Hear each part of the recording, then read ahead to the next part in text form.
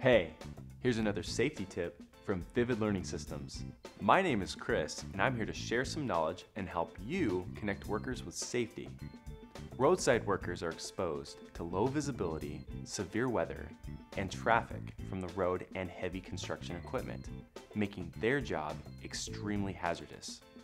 In 2012, 130 worker fatalities happened on road construction sites, with 67% of these involving a pedestrian worker being struck by a vehicle, often at night. Safe practices for site supervisors.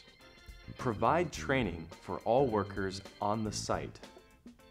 Design work sites to minimize the need for vehicles and equipment to have to go in reverse.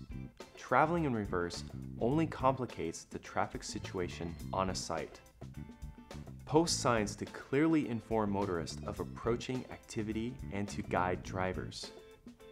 Use visual safety devices such as cones, retro-reflective barrels, and portable barricades and flares to get the attention of motorists and deter construction vehicles and equipment away from workers.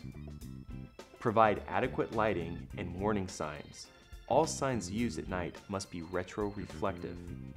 Consider reducing the speed of traffic, mainly through regulatory speed zoning, funneling, lane reduction, or the use of flaggers. Ask for assistance from law enforcement if necessary.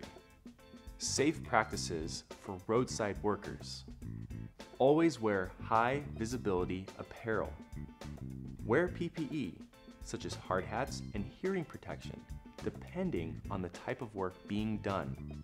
Be aware of equipment travel paths and avoid standing or walking in these areas.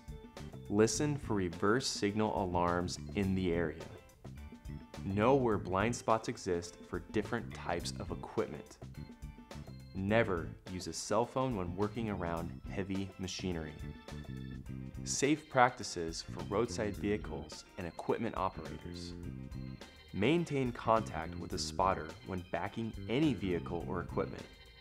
If contact with the spotter is lost, stop immediately.